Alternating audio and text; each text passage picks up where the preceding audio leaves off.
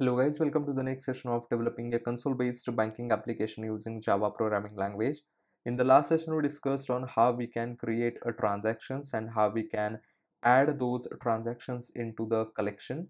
In this session, what we are going to see is we are going to see how we can print all the transactions which are performed by the user. So if I just go to the main class, inside this if I just go to the init customer method, so let me just go to the init customer method. So over here what we are going to do is we are just going to add one more option which is nothing but see all transactions. So let me just do one thing, let me just add see all transactions, and then let me just add a case of for also. So let me just add a break, and over here we have to call one method. So what I'm going to do is I'm just going to create one new method.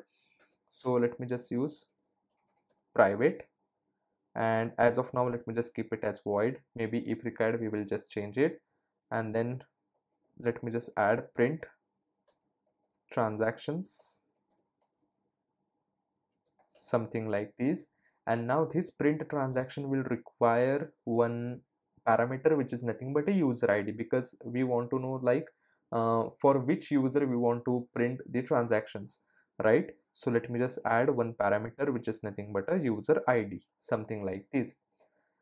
Now we have added this print transaction method inside our main class. We need a similar method inside our service class so that we can call it. So what I'm going to do is I'm just going to uh, add one method inside a service. So let me just use public void print transactions. Again it will take a user ID as a parameter, something like this.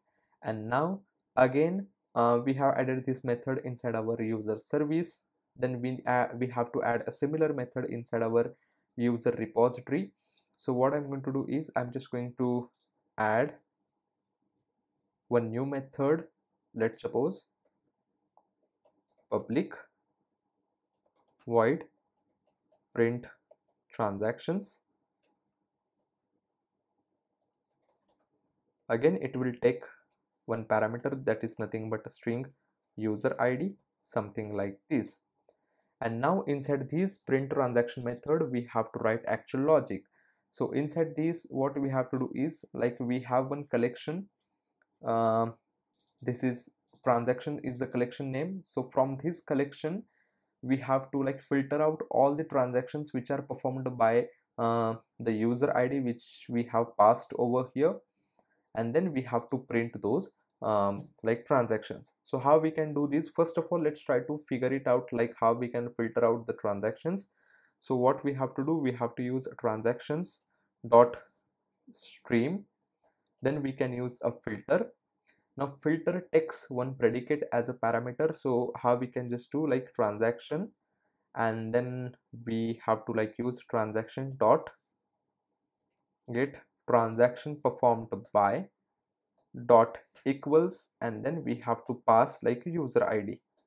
So whatever user ID we have received over here, then we have to pass that particular user ID, and based on this particular user ID we have to like filter out all the transactions. And lastly we have to like just collect it using collectors dot to list, something like this. Now whatever list it will collect, then we can just store it inside the new list. So how we can just do, like we can just use list of transaction. Maybe let me just give like filtered transactions is equals to something like this. And okay,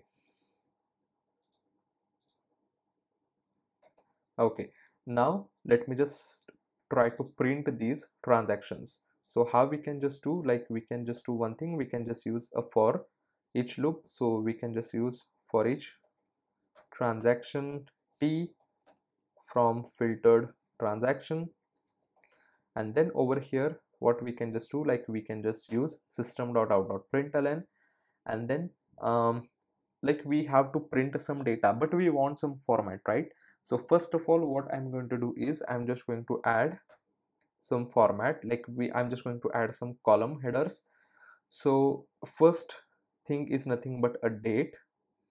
Then after that, I'm just going to use a /t, which is nothing but a tab. Then the different fields we have. So first of all, I'm just going to print a date. Then we have the user ID.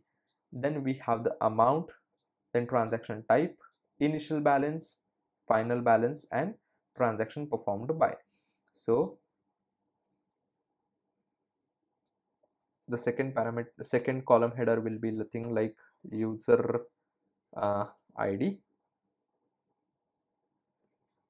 Then the third column I'm just going to add is nothing but a transaction amount,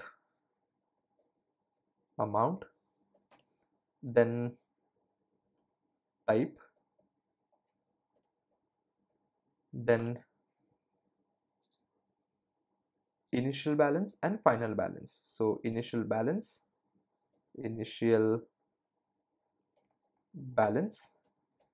and then final balance, something like this. And in, like, let's suppose these are the column names, and in similar way what we have to do, like we have to in the exact same sequence we have to add the values also. So what I'm just going to do is I'm just going to use t.get transaction date. Then I'm just going to add a t, like /t, which is nothing but a tab. So let me just do plus concatenation /t, something like this. And after that, let me just use transaction user ID. Then let me just use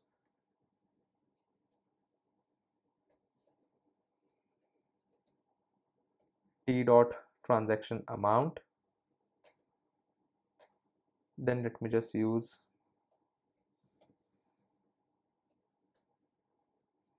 t dot transaction type, then initial balance and final balance. So let me just do one thing, get initial balance, and lastly we have to use like get final balance,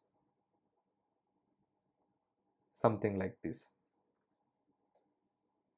And one thing that we can just do is we can just add one line inside the columns and values. So we can just add one line, something like this, and we can just add the same line after printing all the transactions, something like this. And now let me just save these changes, and let me just do one thing, let me just come back to the user service. Inside this, let me just do one thing, user repository dot print transactions, and let me just pass the user ID. And similarly, let me just come to the main class, and let me just do one thing, user service dot print transactions, and let me just pass user ID over here. Now let me save all these changes and let me start the application. Let's see whether it is working as expected or not. Yes, so one thing that we just left back is we haven't called this method. We haven't called this method from our case 4. So let me just do one thing, let me just call main dot print transactions, and let me just pass user dot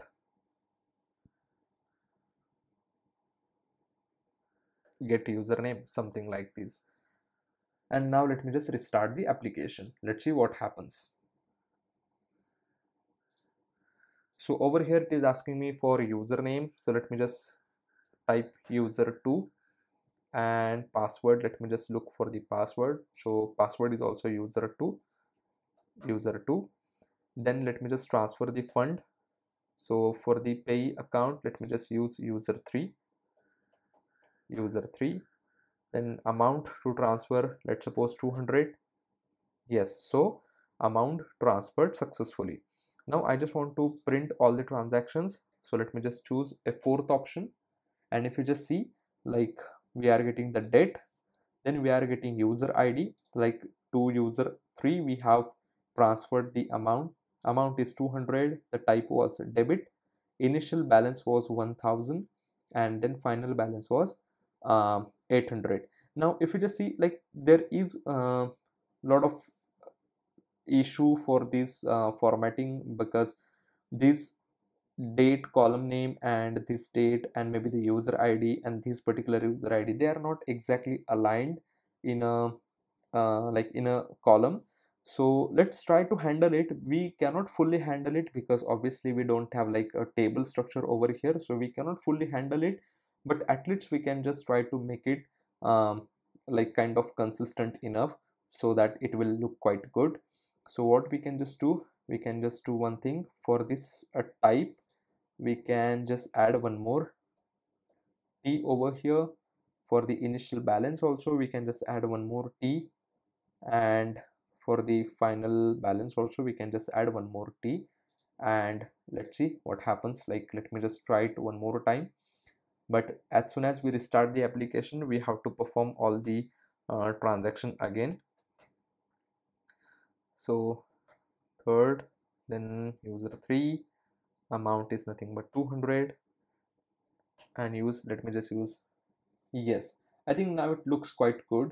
At least we are getting some like kind of formatting. It is not exact, like it is not perfect enough, but at least it is like we are getting the some values over here in a like kind of format.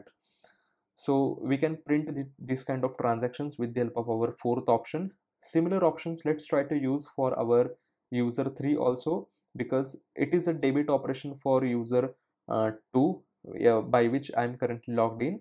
But there should be a credit transaction entry for user 3 also, because we have transferred amount to the user 3. So let me first of all try to use exit option. Then let me just try to log in with user 3. And if I just try to use fourth option, then if you just see debt, then user ID, like from user 2 we got some money. It was 200 and the type was credit. Initial balance was 2000 and then final balance was 2200. That means it is like working as expected, and like we are able to print the transactions. If you want, you can just perform many transactions and you can just try to print out all those transactions. But I think we got the expected output and we are getting like whatever we were looking for. So I hope you got the idea, like how we can try to print all the transactions with the help of like these transactions and then stream, and then with the help of this for loop, like how we can print all the transactions. If you still have any questions, let me know into a comment section and I will try my best to help you out in that case. And I hope you enjoyed this session. I'll see you in the next session.